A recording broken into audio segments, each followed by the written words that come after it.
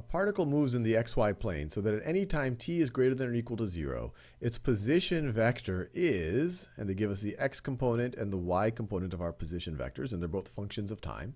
What is the particle's acceleration vector at time t equals 3?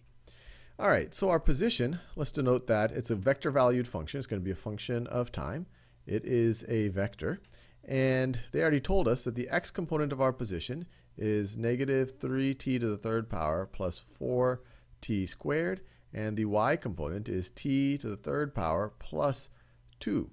And so you give me any time greater than or equal to 0, I put it in here, and I can give you the corresponding x and y components. And this is one form of notation for a vector. Another way of writing this, you might be familiar with engineering notation. It might be written like, or sometimes people write this as unit vector notation. Negative 3 to the third plus 4t squared times the unit vector in the horizontal direction plus t to the third plus 2 times the unit vector in the vertical direction. This is just denoting the same thing. This is the x component, this is the y component. This is a component in the horizontal direction, this is a component in the vertical direction, or the y component. Now the key realization is if you have the position vector, well, the velocity vector is just going to be the derivative of that. So v of t is just going to be equal to r prime of t, which is going to be equal to, well, you just have to take the corresponding derivatives of each of the components. So let's do that. So if we want to take the derivative of the x component here with respect to time, we're just going to use the power rule a bunch. So it's 3 times negative 3, so it's negative 9t squared, and then plus 2 times 4 is 8, so plus 8t to the first, so plus 8t, and then over here for the y component, so the derivative of t to the third with respect to t is 3t squared, and then the derivative of 2 is just 0. So actually I have space to write that 3t squared even bigger. 3t squared. All right. And if we want to find the acceleration function, or the vector valued function that gives us acceleration as a function of time, well, that's just going to be the derivative of the velocity function with respect to time.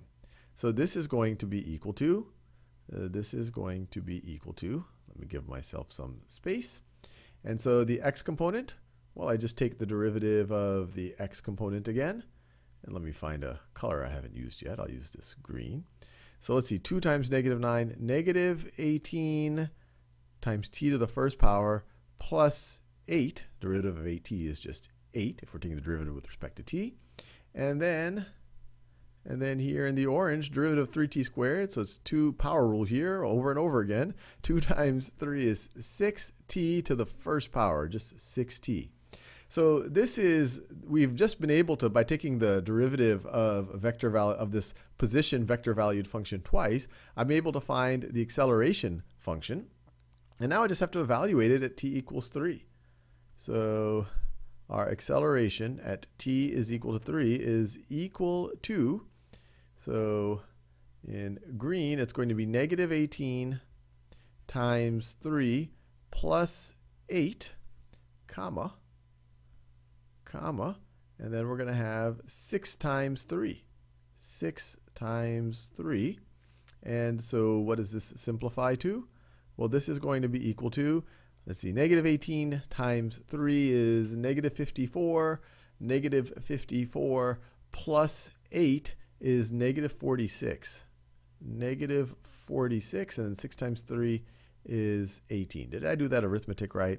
So this is negative 54 plus 8. So negative 54 plus 4 would be negative 50, plus another 4 would be negative 46. Yep, there you have it. Negative 46, comma 18. That is its acceleration. That is its acceleration vector at t is equal to 3.